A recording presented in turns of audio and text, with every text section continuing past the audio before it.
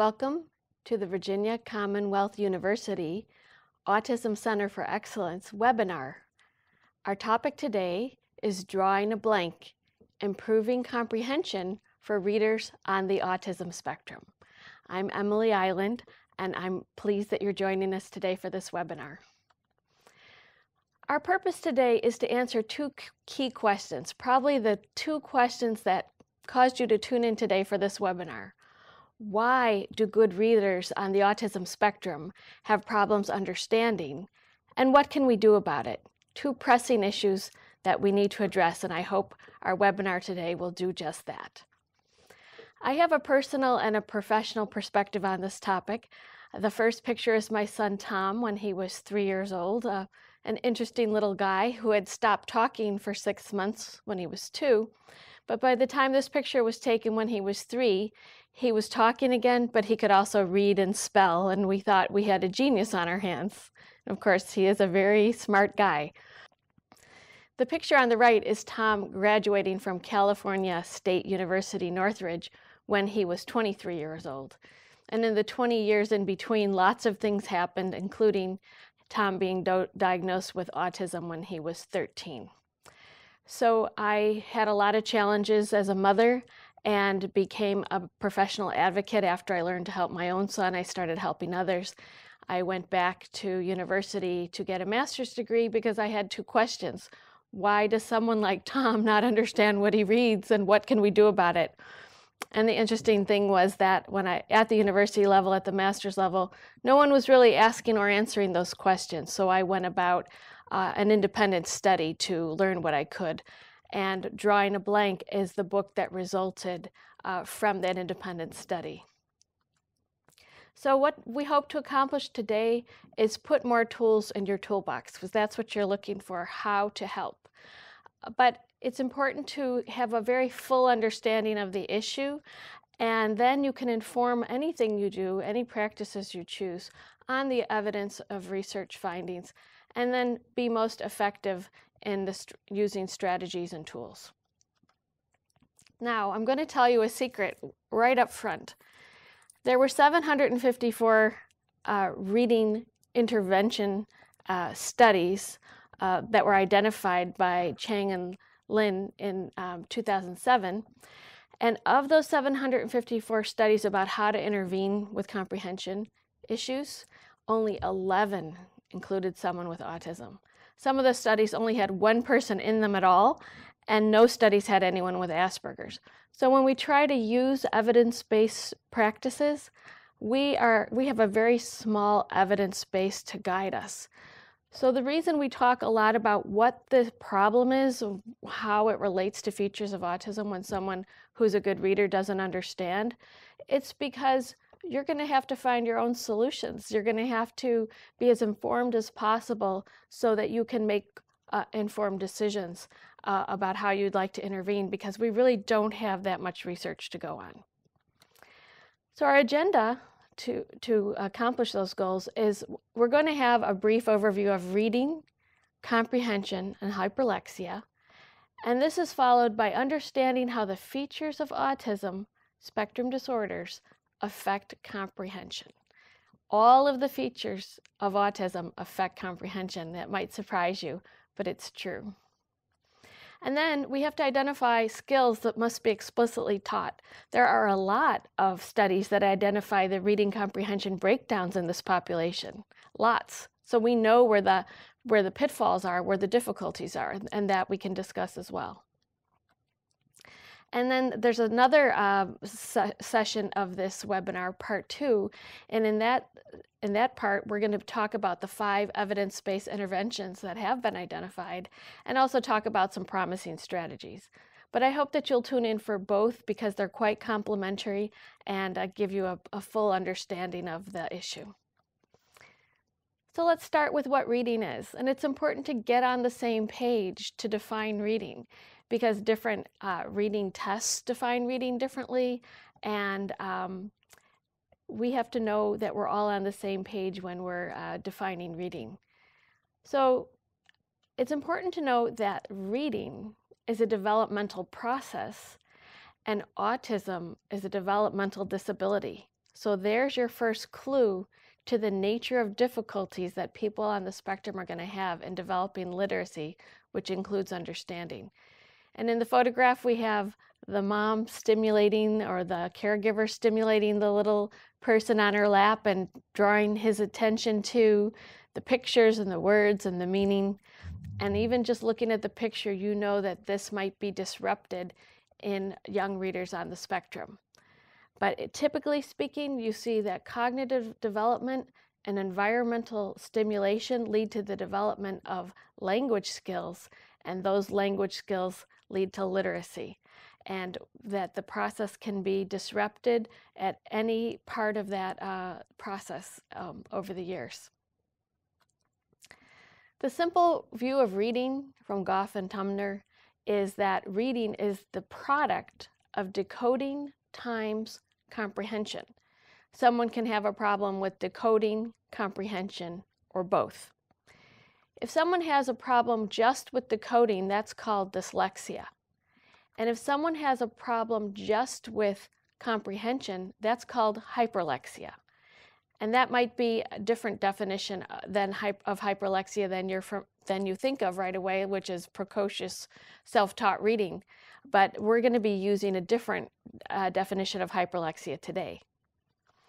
So hyperlexia is strong mechanical word recognition with comparatively poor comprehension. So that's the definition of hyperlexia we want to use. We want to focus on the fact that it's a superficial mechanical decoding without comprehension, or with comparatively poor comprehension. And in fact, Grigorenko and others in a study in 2002 recommended that we use the word hyperlexia exclusively with readers on the spectrum because it's so commonly related to the comprehension issue is so closely related to the features of autism that they wanted to use the term hyperlexia just for people on the autism spectrum who can decode well but have comparatively poor comprehension.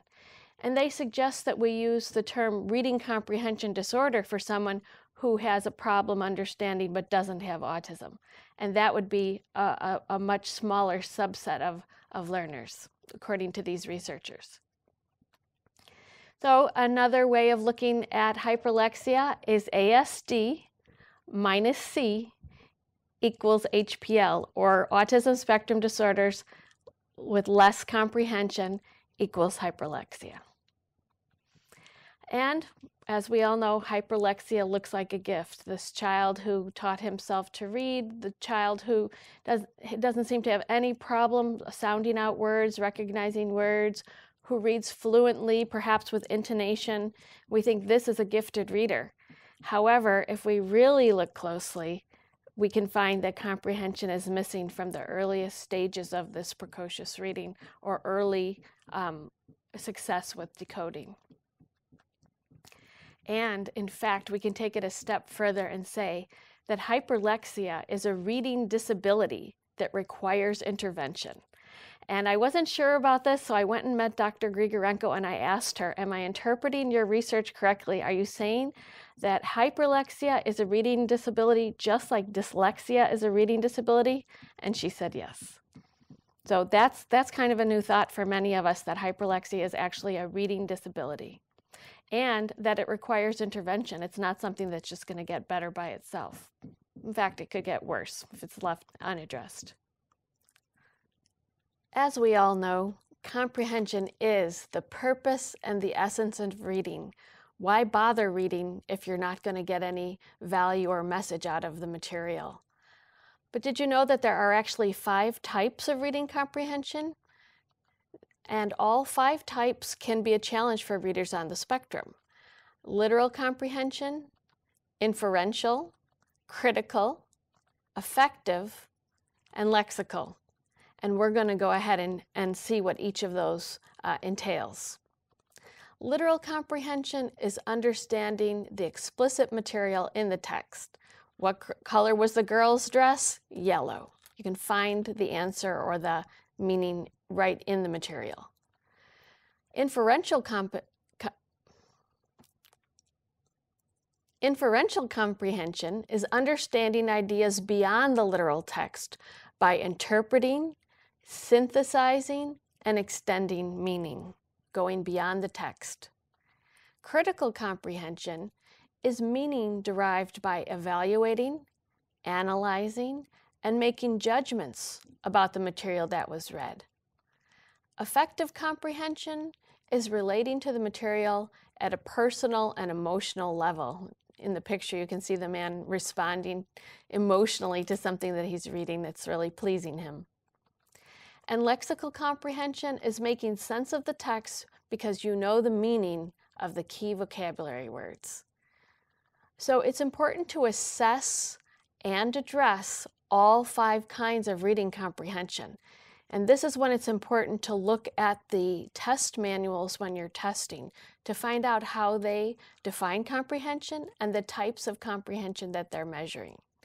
I am quite positive from having read the manual for a very commonly used reading comprehension test that they don't think that it's important to know the author's intention or to infer meaning.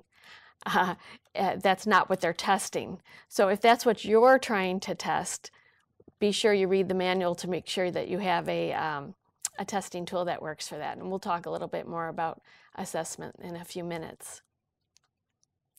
Now let's look at the National Reading Panel definition of reading.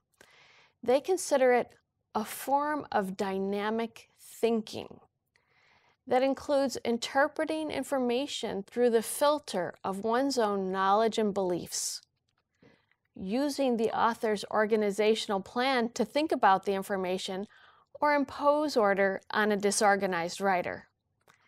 And finally, inferring what the author doesn't tell explicitly, as well as many other cognitive actions. So the National Reading Panel is saying that reading is a dynamic thinking process, and it involves interpreting, organizing, and inferring.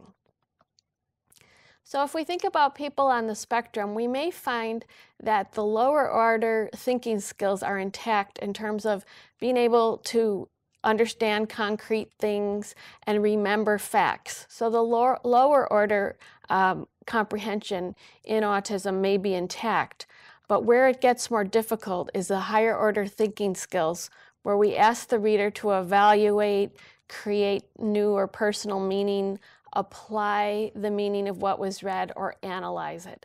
So we know that these will be areas of difficulty for readers on the spectrum. And therefore, in drawing a blank, I came up with this premise.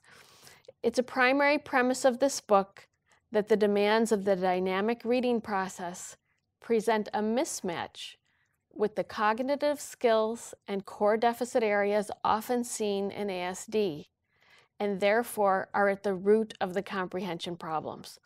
So we have to understand that the features of autism are closely tied to the types of reading comprehension difficulties that these students will have, and is part of our understanding when we search for solutions, strategies, and tools. Now in primary grades, the comprehension problem can be masked. Why? Because of the strong decoding skills, the good memory, getting the facts right, and understanding the concrete content. So that's why these students up to 3rd grade sail right through if you're only looking at the things we look for at that age. Can they decode? Do they remember? Did they get the facts? That's what we're looking for in those early grades.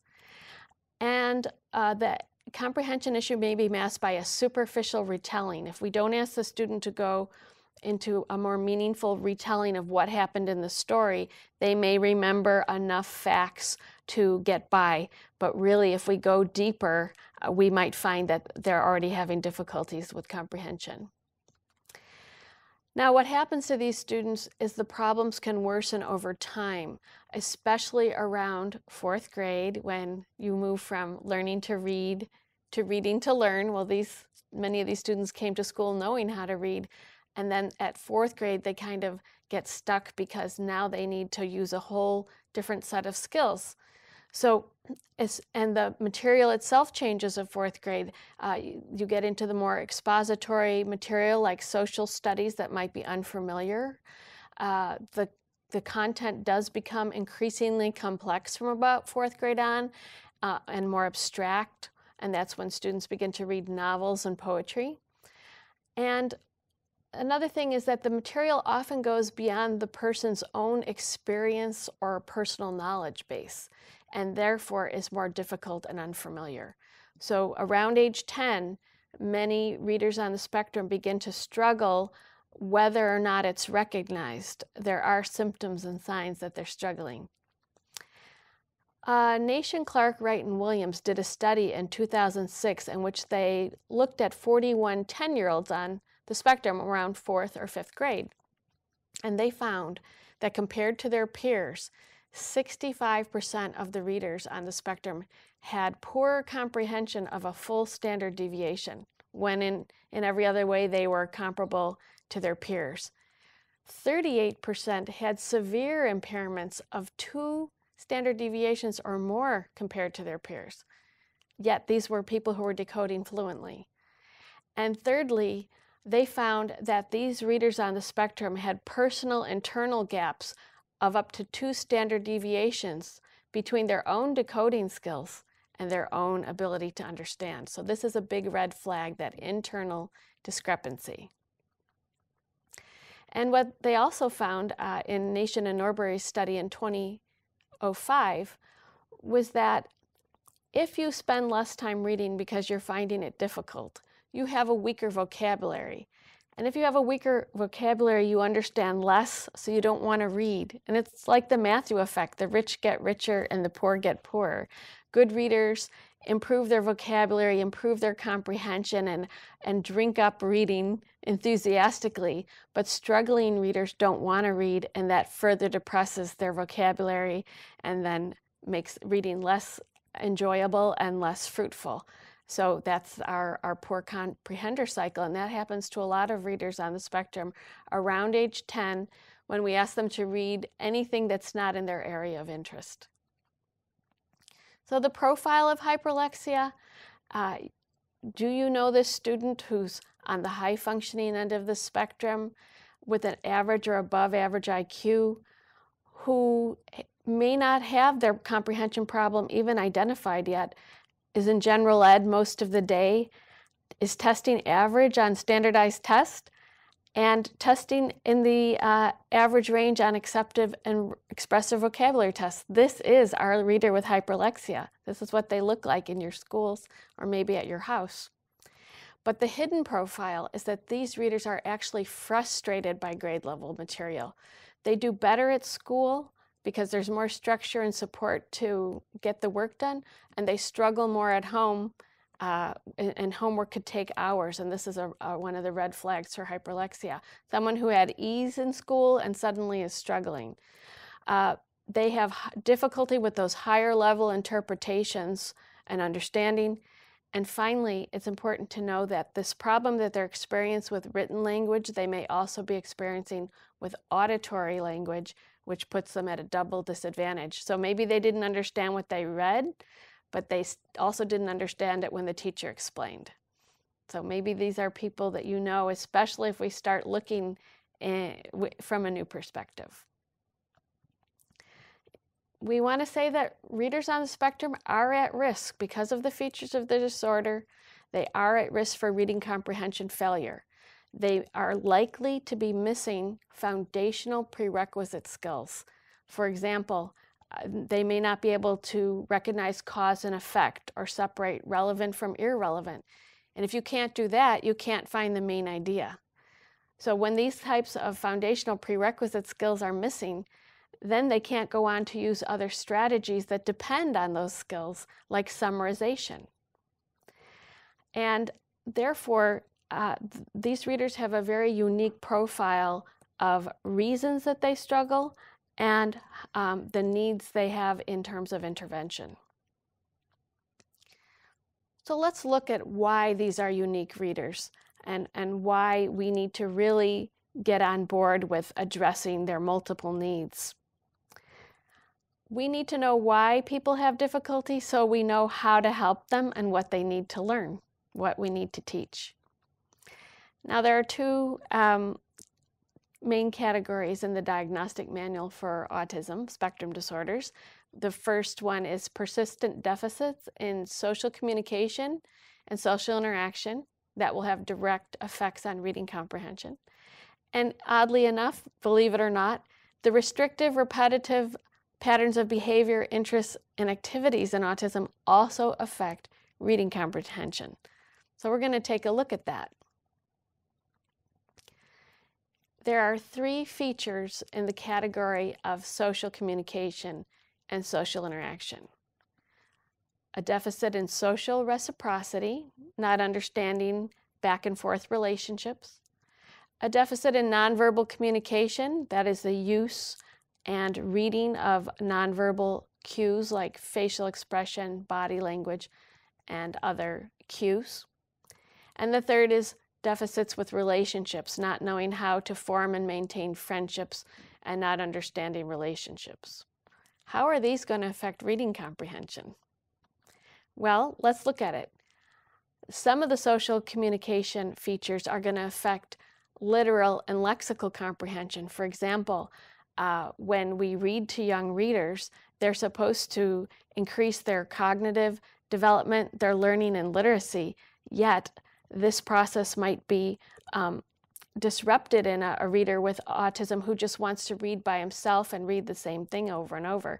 So maybe our young readers on the spectrum have vocabulary gaps and don't know what words mean, certain words mean, because they this part of their development was disrupted due to their lack of social reciprocity and social connection to their parent or caregiver. And typical children develop wonderful conversational skills, vocabulary, and concept development through shared literacy and shared reading when they're younger. And then children on the spectrum who still are exposed to these things but don't benefit in the same way would then have depressed vocabulary, less concept development. And we think that that's exactly what's happening. Not understanding relationships, well, that could affect them in their affective comprehension and their critical comprehension. They might have problems relating to the characters or the situations that the characters are in. They can miss cues from real life about what's going on, and then they don't get those context cues and clues that we all respond to in the text to follow the story and understand the characters. And as a matter of fact, because of the problems with social relationships, readers on the spectrum might find narratives harder than expository material because they're not relating to the characters the same way. And if someone has problem with nonverbal cues, that can affect their inferential and their affective comprehension. They're not recognizing the nonverbal cues that they read and inferring what it means if mother stood with her hands on her hips and her mouth was in a straight line. If they don't know what that means in real life, then maybe they're not going to recognize it in literature either. So then that affects their understanding of the characters, the action, whether someone is being deceitful and the author cues us to that bad intention of the person with the nonverbal description. They may not also understand what the author intends. Is the author joking here? Does the author like this character? These things matter to us when we read, and this can be lost on many readers on the spectrum. Another way that the social communication features of autism can affect reading comprehension is theory of mind. That's all about perspective taking, and it affects affective and critical comprehension at a minimum. They don't recognize deceit and lies, so they take everything at face value when they're reading, and then they lose the thread of the plot or the meaning. They don't understand characters' motivation. Why did she do that? Why did she say that? Why is she crying? They may not be following the feelings and thoughts of the character because of problems with theory of mind. And again, the author's view and intention, and the example I like to give is Jonathan Swift's modest proposal that we all had to read in high school, where he says that the solution to the Irish famine is having poor Irish people eat their babies. Well, he doesn't mean that literally. He means it to shame the British government for not doing more to help the poor Irish during the famine. But if you don't know what the author intends, if you take it literally, you would be completely horrified. The notion itself is horrifying, except we know to interpret it as political satire. So the author's intention is very important to a reader, and many people with autism would miss that, and it would be quite relevant that they do. Now let's look at the restrictive and repetitive patterns of behavior, interests, and activities, and how that would affect somebody's reading comprehension. We know that this category includes repetitive motor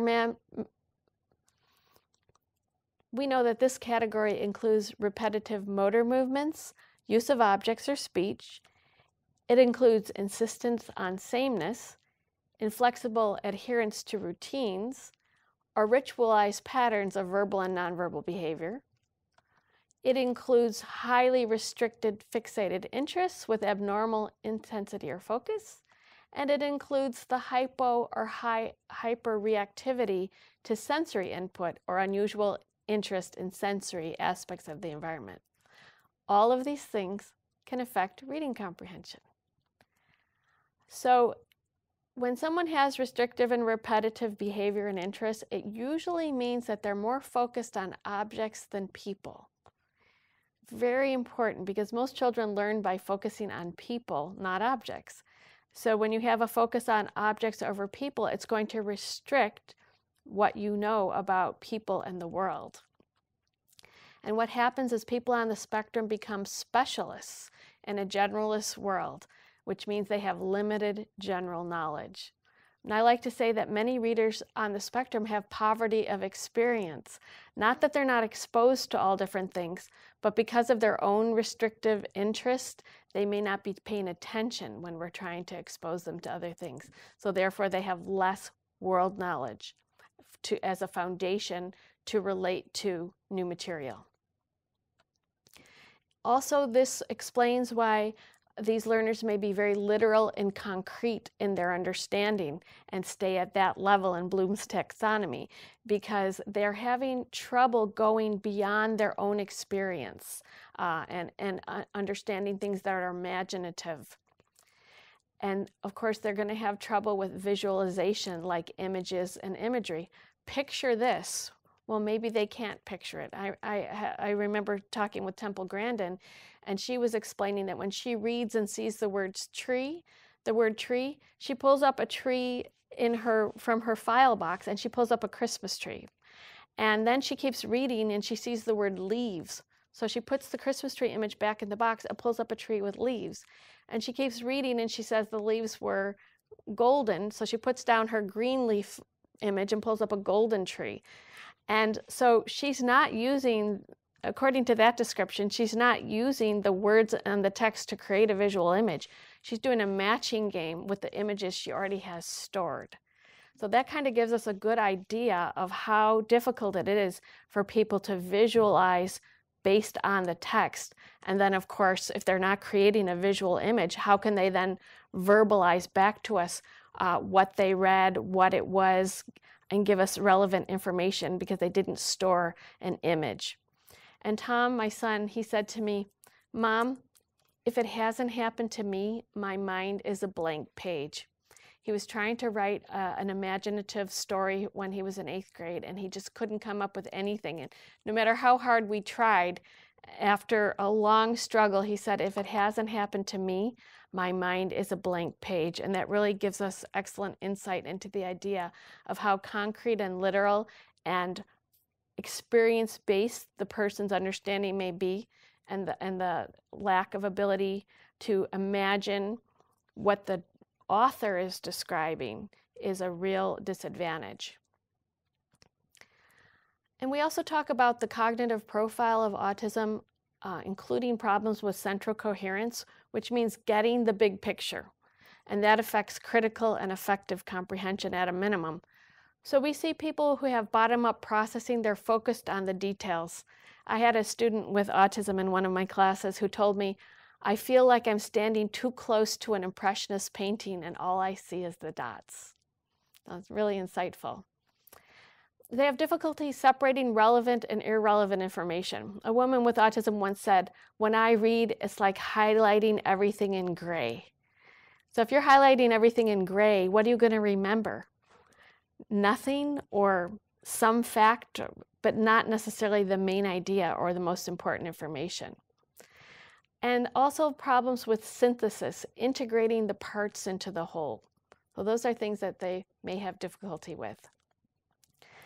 Getting the point, creating the gist, what does this mean to me? That could be a real challenge for readers on the spectrum.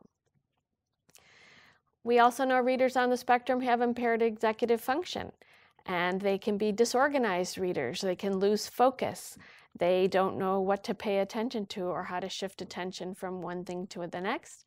They may be impulsive readers and go too fast, and they may not plan well when they read, because reading is actually a very organized process, which many of us take for granted how well our brains are able to integrate all the activities we need to do to be organized readers.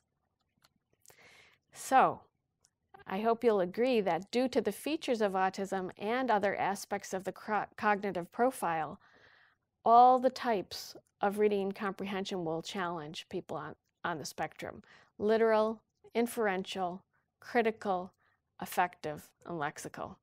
And if you're wondering where those 5 types came from, I wanted to do some assessment of reading comprehension, and I went to the textbook by Salvia and Isseldyk on how to assess. And they said, well, you know, there really aren't that many good standardized tests for reading comprehension. If you want to get to the bottom of it, be sure you test these 5 types. If you want to get to the bottom of reading comprehension issues, be sure to test all 5 types of comprehension, whatever tools you may use, and maybe they're not going to be formal standardized tests. Maybe there's going to be other better ways to assess. Now on page 56 to 57 of Drawing a Blank, you'll find 43 skills that need to be explicitly taught. Based on the research on these readers, understanding their cognitive profile and the features of the disorder, 43 different areas of breakdown and comprehension have been identified. They fall into 3 categories: basic foundational skills, language-based skills, and active higher order thinking skills. Isn't that logical that the breakdown would occur in those 3 areas? So let me give you some examples. In the basic area, we've referred to finding the main idea and understanding cause and effect and prediction. Those are 3 basic skills that everybody needs to know, yet are often disordered in readers on the spectrum. Language-based skills would include multiple meanings of word. Like, for example, my son loves Star Wars, so his meaning for force has to do with may the force be with you. And force open the door might not be part of his lexicon. So he wouldn't understand that force has 2 meanings, and he would try to use the Star Wars definition when he reads about forcing open the door. We know that people on the spectrum have problems categorizing objects by concepts. So if that's something you need to do when you're reading, you need to be sorting and categorizing and using context clues. And these language-based skills can be identified through language testing, and speech and language pathologists and others can help with this language development to improve comprehension. And finally, in the area of higher order thinking skills, synthesizing, grabbing all the relevant pieces and coming up with a conclusion, that would be a big challenge for readers with hyperlexia. Analyzing the characters, it's easy for many and so hard for readers on the spectrum. And using comprehension strategies while reading. That's something that they've discovered, is that people with autism are not self-monitoring, not realizing their comprehension breaks down, so then they can't repair while reading. What a huge disadvantage that is. And those are just 9 of the 43 areas of breakdown, just to give you an idea. And I think you can infer what the rest of them are. Pretty much every skill that's needed to read and understand is we have to make sure they're all there, and there's a big chance that they're not. So for example, how do we teach prediction in kindergarten? The teacher reads a story and says to the kids, "What do you think will happen next?" And all the children get excited and they raise their hand and they shout out their answers, and most of them are pretty good predictions. And then there's a little person on the rug who has autism, and he either doesn't answer at all or says some off-the-wall comment. And that's how prediction is handled in kindergarten. In kindergarten, we are asking children to predict who know how to predict. And if a child doesn't know how to predict, that exercise doesn't teach them to predict. So in other words, we're asking in many ways. For example, giving someone a passage to read and then giving them comprehension questions doesn't teach them to comprehend.